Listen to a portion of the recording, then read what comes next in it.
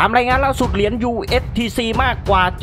726ล้านรายการได้ถูกเผาหลังจากที่ชุมชนเทอร่าลูน่าคลาสสิกได้อนุมัติข้อเสนอที่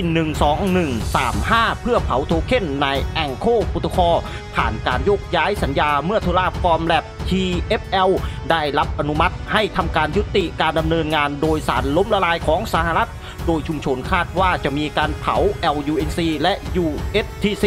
หลายพันล้านรายการจากโครงการที่เกี่ยวข้องโดยข่าวสำคัญสำหรับชุมชน LUNC ในวันนี้คือ USTC มากกว่า726ล้านรายการได้ถูกเผาไปโดยการโอนผ่านสัญญาของแองโคโปรโตคอลโดยเหตุการณ์ดังกล่าวได้เกิดขึ้นหลังจากที่ชุมชนได้รับการอนุมัติข้อเสนอที่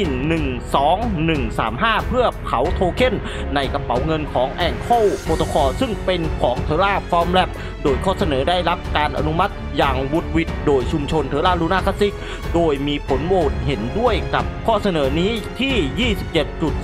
27.23% ในบรรดาผู้ตรวจสอบความถูกต้องมีการโหวตเห็นด้วยอยู่ที่ 25% การโหวตงดออกเสียงอยู่ 48% โดยออโนดแต่อย่างไรก็ตามผู้มีอำนาจอีก 92% สนับสนุนข้อเสนอเนื่องจากโทเค็นเป็นของชุมชนโดยนักพัฒนาได้ทำการย้ายแองโคโปรโตคอลไปยังโค้ดใหม่โดยใช้การกำกับดูแลที่คล้ายกันกับลิทฮาร์เปิลแต่อย่างไรก็ตามการดำเนินการบนมิลเลอร์โปรโตคอลไม่สามารถทำการเผา USTC ได้ถึง46ล้านรายการโดยข้อเสนอได้ถูกส่งอีกครั้งแต่ผู้พัฒนาอ้างว่าจะตรวจสอบสาเหตุเบื้องหลังการดำเนินการที่ล้มเหลวโดยสินทรัพย์ของเทอร่าลูน่าคลาสสิกทั้งหมดตามที่คิสอาร์มานี CEO ของ TFL ได้ระบุตามคำสั่งของศาลควรถูกเผาโดย TFL จะไม่ตอบโต้กับเครือข่ายโคลัมบัส 5 หรือทางฟินิกซ์ 1 หลังจากวันที่ 31 ตุลาคมโดยการเผาหรือโอนโทเค็นใดๆจะเป็นเรื่องยากหลังจากวันที่ศาลอนุมัติท่ามกลางข่าวของ LUNC นี้โดยโทเค็นระบบนิเวศของเทอร่าลูน่าคลาสสิกได้เห็นการเพิ่มขึ้นมาเล็กน้อย 2% ในช่วง 24 ชั่วโมงที่ผ่านมานอกจากนี้เองโทเค็นยังพบกิจกรรมการซื้อขายในตลาดอนุพันธ์เนื่องจากอัตราดอกเบี้ยของฟิวเจอร์แบบเปิดเพิ่มขึ้นมามากกว่า 2% ในช่วงไม่กี่ชั่วโมงที่ผ่านมาและในปัจจุบันในตอนนี้ราคาหุ้นเหรียญโทเค็นเทอร่าลูน่าคลาสสิก LUNC นั้นมีการซื้อขายแลกเปลี่ยนกันอยู่ที่